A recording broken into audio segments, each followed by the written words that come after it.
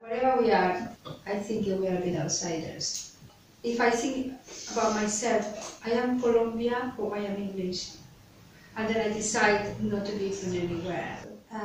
Important for me is when I do my paintings, I'm not sure what I'm painting is from my background or actually is now. But I decide about this present and now is because I decide to forget about all that and start doing things by chance. And that's where the story began.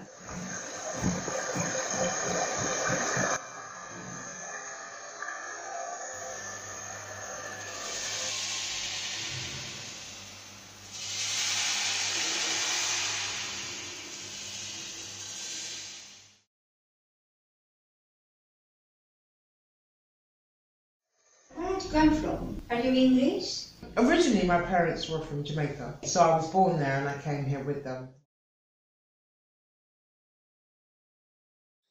2 footsteps by 3.